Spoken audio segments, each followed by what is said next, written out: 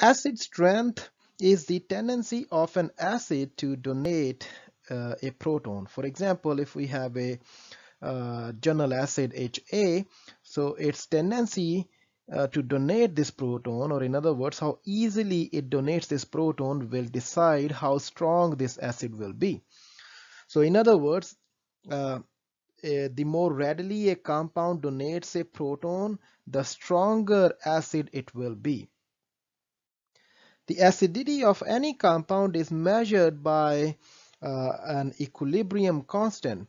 For example, the acid dissociation of acetic acid is given in this equation, and as we can see, it's a reversible reaction, so hence there will be some kind of equilibrium. In general, equilibrium constant in any reversible reaction can be written by this equation. So KEQ, so KEQ is equilibrium constant, is equal to the concentration of products divided by the concentration of starting material or reactants. Starting material is reactants. So it's a general equation to calculate equilibrium constant in any reversible reaction. So in this example, our product will be acetate ion and hydronium ion. So both of these will be products. So they will go here, and our starting material will be acetic acid and water. One thing I should mention here, or we should know, is that water in this case is a solvent, and solvent concentration never changes. Uh, Please remember this concept. So solvent concentration is always a constant. Using that expression of equilibrium constant, we can write equilibrium expression for the dissociation of any uncharged acid HA. Upon dissociation, the acid in water uh, produces an anion A negative and hydronium ion. This can be expressed in this as shown in this equation.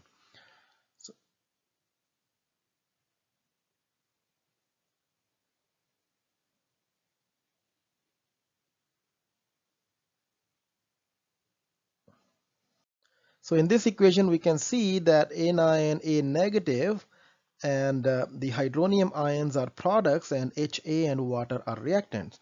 So therefore, we can write the expression for equilibrium constant using the expression described in previous slide. So equilibrium constant is equals to concentration of products divided by concentration of reactants. So our product is,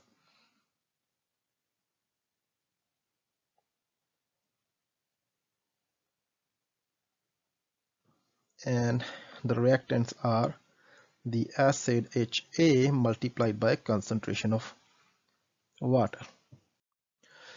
As I mentioned earlier, that water concentration is constant in a solution. The reason is water is a solvent. So if we have 1 liter of any solution, in 1 liter of that solution, we will have 1 liter of water, and 1 liter of water will weigh 1000 grams. So in other words, in a liter of a solution, we will have 1000 grams of water in 1 liter. So if we calculate constant molarity of water using this expression, 1000 grams per liter of water, you will see that water concentration comes out to be 55.5 moles per liter. And it will be the same number regardless of what aqueous solution are we talking about.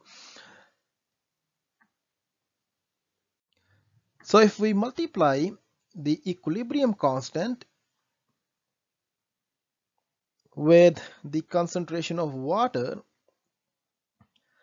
we will get So equation number 1 will be reduced to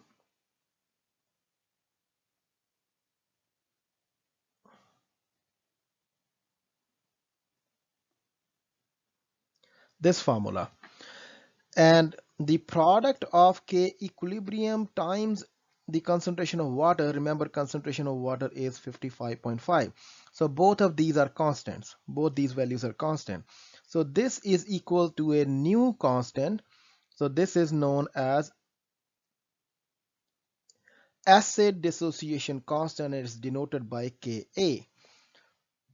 So Ka is equals to A9 of acid multiplied by hydronium ion concentration divided by the acid concentration.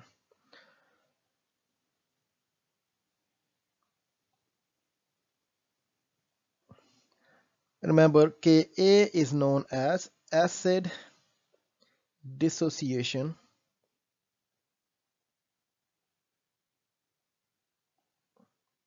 constant. Now, Ka can be used to measure the strength of an acid. A large value of Ka would mean that acid is, or the concentration of product is larger. In other words, acid dissociates quite easily, or we can say that in that case, proton is donated readily, so hence acid will be stronger. However, the Ka value for most of acids, including organic acids, are numbers with negative exponents. So therefore, it's not very practical to use this value. So instead, we use another expression, and that expression is pKa. So instead of acid dissociation constant Ka, we use pKa to calculate the strength of any acid. pKa of any acid can be calculated by using the expression pKa is equals to negative log of Ka.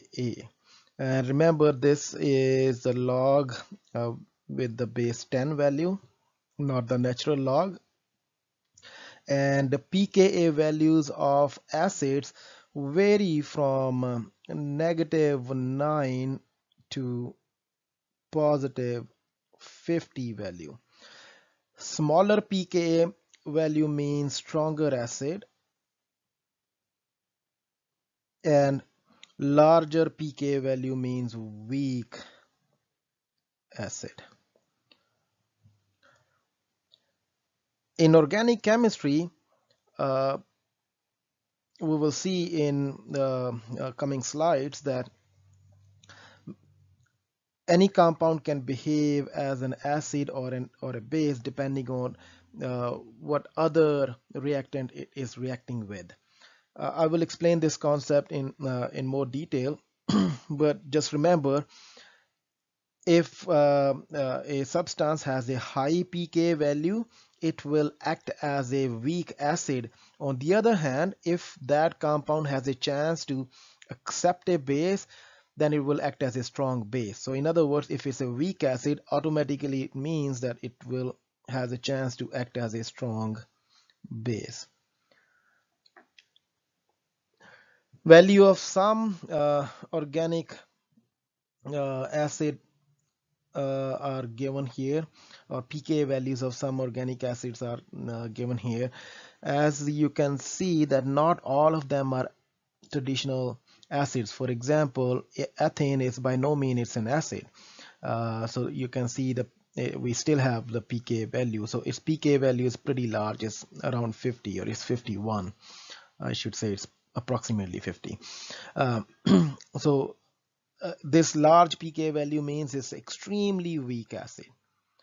So if it's a weak acid, its conjugate base will be a strong base.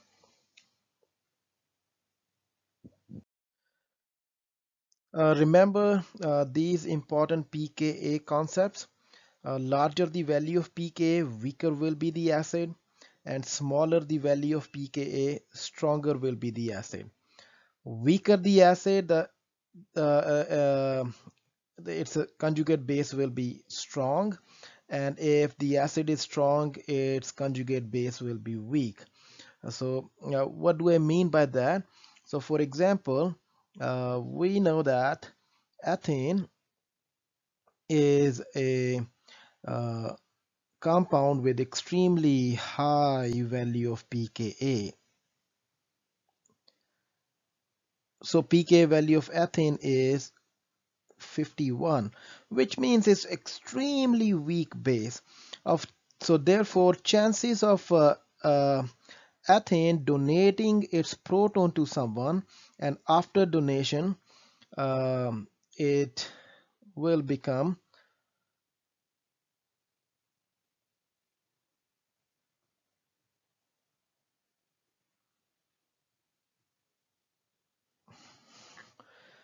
this species. So this is the conjugate base of uh, ethane.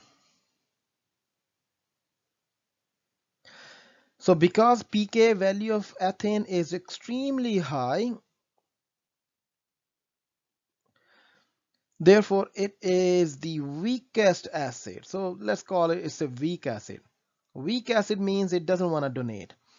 On the other hand, if it does donate, now this species will be highly unstable. So this species will shift the equilibrium almost 100% to the left hand side. So in other words, this equilibrium would look something like this one. So forward equilibrium will be negligible, backward will be extremely high. So it means the chances of this conjugate base to accept the proton and go back is extremely high.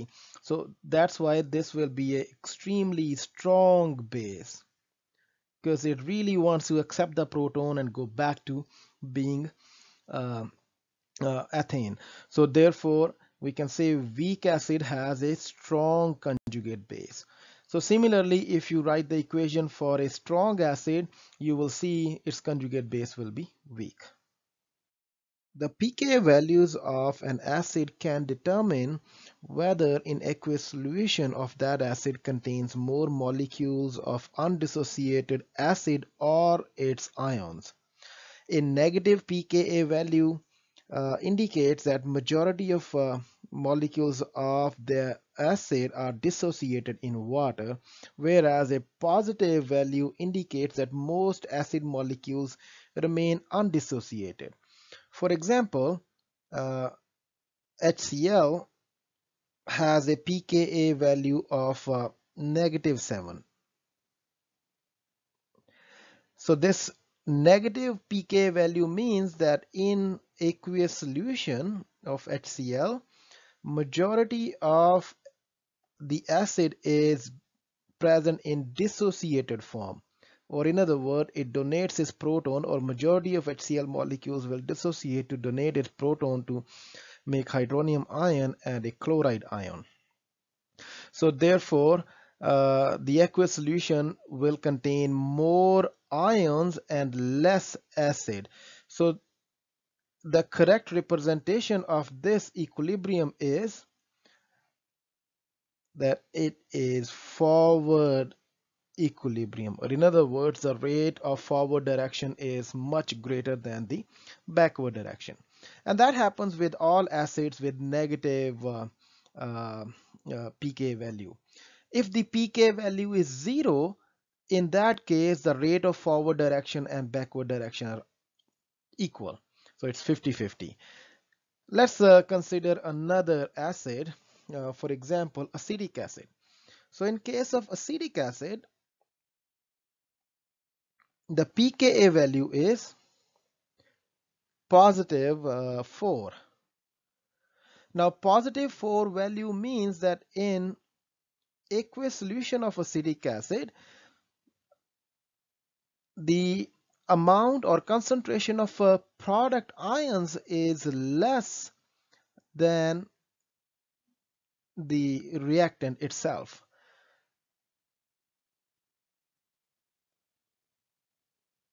So the ions are less. So therefore the correct representation of this equilibrium is that it is a backward equilibrium. So forward reaction rate is smaller than the backward. So hence pKa value is a good indication or good measure of uh, the concentration of ions versus the acid. In both of these examples, water is a base. So water is the substance which is accepting the proton.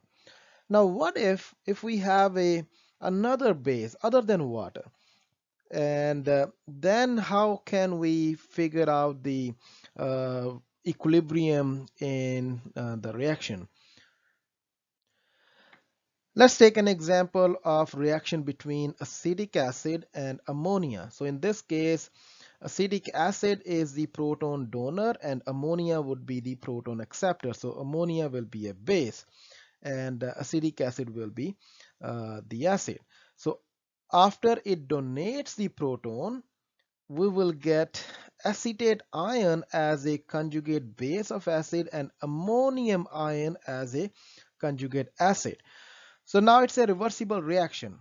So therefore, in forward direction, acetic acid is donating the proton, and in backward direction, ammonia is donating the proton back to it, to the acetate ion. So in other words, ammonium ion is the acid in the reversible reaction and acetic acid is acting as an acid in the forward direction. Now according to the equilibrium rule, so equilibrium favors the reaction of the stronger acid and stronger base to give weaker acid and weaker base. In other words, equilibrium will be favored from stronger acid to weaker acid. So pK value of the acid in forward direction. So acid in forward direction is acetic acid, its pK value is 4.76. And the acid in backward direction is ammonium ion, and if we look at the pK table, we'll find its pK value is 9.24. Now from the pK values, it is evident that acetic acid is stronger than ammonium ion, hence the equilibrium will go from stronger to weaker. In other words, we will favor a forward direction equilibrium. So that's how we can calculate the direction of equilibrium if water is not the base. Another thing we should remember is that pKa is a logarithmic scale. So in what it means is that pKa4, if an acid has a pKa value of 4 and another acid has a pKa value of 5, so going from 5 to 4, it's a 10 fold increase. So the acid strength of pKa4 is 10 times greater than the acid strength of pKa5. So similarly, if we have pKa6, so going from here to here is 10 and going from here to here is another 10. So it means going directly from 6 to 4, so it's 100-fold increase in the acid strength.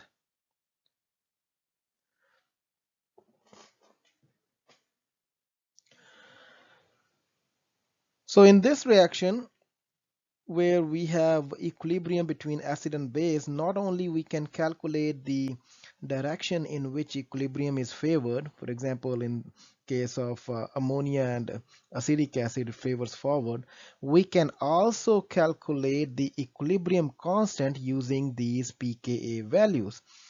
So in order to calculate the equilibrium constant, first we need to calculate the pK equilibrium, so which is equals to the pKa of acid minus pKa of conjugate acid. So in this equation, pKa of acid is 4.76 minus conjugate acid is 9.24, and the result is negative 4.48.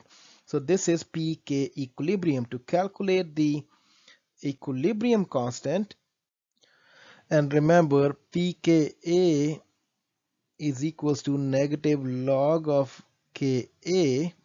So applying this formula, and the value of pKa goes here, so we will calculate that Ka comes out to be 3.0 times 10 to the 4 for this. Not excuse me, I need to correct. So pK equilibrium is K equilibrium, so K equilibrium is 3.0 times 10 to the 4. Similar example of acid-base equilibrium reaction between acetic acid and bicarbonate ion is shown here. In acid-base reactions, we can write the equilibrium as net ionic equation because counter ions such as sodium do not undergo any chemical change. They are just spectator ions, and they are present in both forward as well as backward direction. So they don't contribute anything to the equilibrium. So in this reaction, again, you can see the forward direction, acetic acid is acid and its pK value is 4.76. And in the reversible direction, carbonic acid is acting as an acid because it donates the proton. So, and its pK value is 6.36.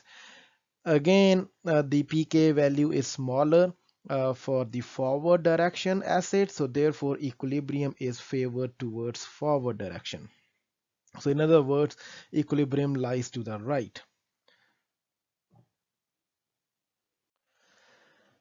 Another interesting phenomenon which takes place in this kind of reaction is that carbonic acid, as soon as it forms, it dissociates into water plus carbon dioxide, and this carbon dioxide escapes because it's a gas, so it bubbles and it escapes.